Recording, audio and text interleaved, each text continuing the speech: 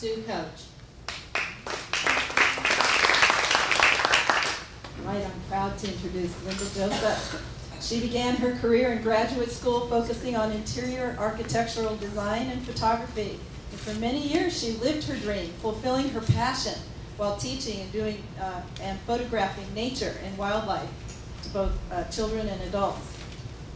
Her venues include Cerritos College, Palos Verdes Art Center, El Dorado Nature Center, and Yellowstone and Glacier Institutes. Her images were represented in 7 galleries in 2 states. Her focus changed through necessity, and for 10 years she worked for other companies, continuing to do photography and design on the side. 2.5 years ago, she gravitated to commercial event and product photography. Linda's best friend and the love of her life is her husband, Bill. She's been married 6 months, 15 days, and 19.5 hours. But who's counting? Wow.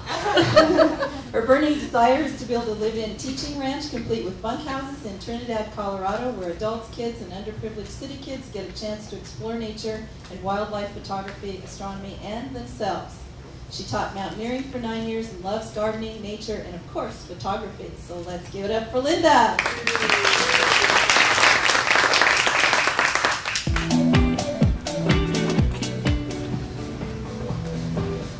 My passion for photography took root in the 2nd grade as I watched nature films.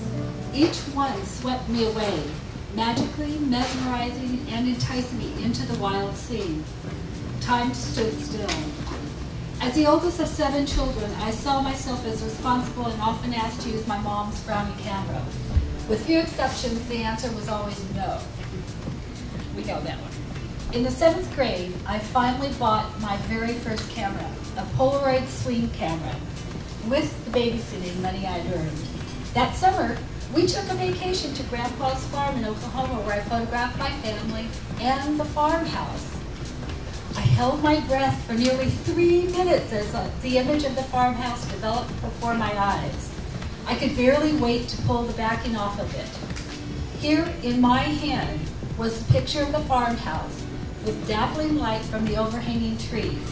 That scene, that landscape, was the most beautiful black and white image I had ever seen. I was captivated by the light and the magic. I was hooked. Photography had seduced me, and there went the babysitting money. Enjoy.